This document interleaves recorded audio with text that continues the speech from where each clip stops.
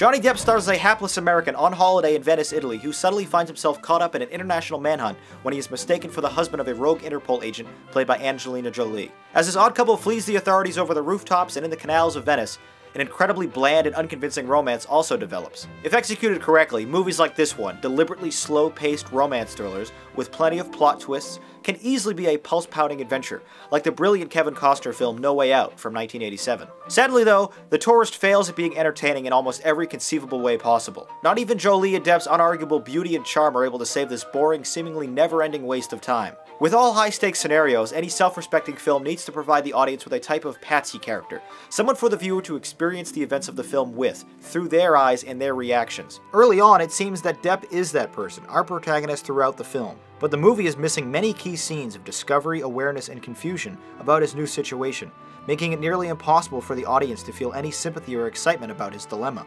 If the characters we're watching seemingly have no issue with suddenly being chased down by Italian police through Venice, then why should we care about them? Perhaps one could overlook our emotionless protagonist and focus on the exciting action and romance. Unfortunately, The Tourist doesn't deliver there either. The sequences designed to be suspenseful or thrilling are unmotivated, unoriginal, and they rarely, if ever, advance the plot. While Angelina Jolie is certainly easy on the eyes of this film, she too brings almost no chemistry or personality to her character, leaving the viewer stranded without a reason to care for anyone for the 103-minute runtime.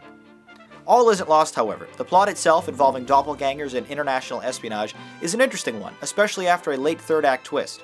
It simply isn't nearly enough to redeem or even explain the insignificant events that came before it.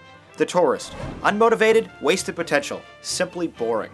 Well, that was my harsh review. Now let's see what you had to say about it in the YouTube comments.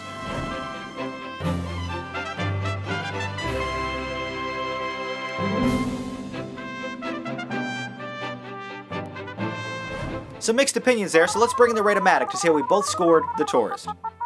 A 3 and a 5. This film was nothing but lost opportunities, and it failed to ever really take off. I thought it was bad. Your reviews were slightly less critical, but few of you had anything overwhelmingly positive to say about it. You thought it was an alright movie.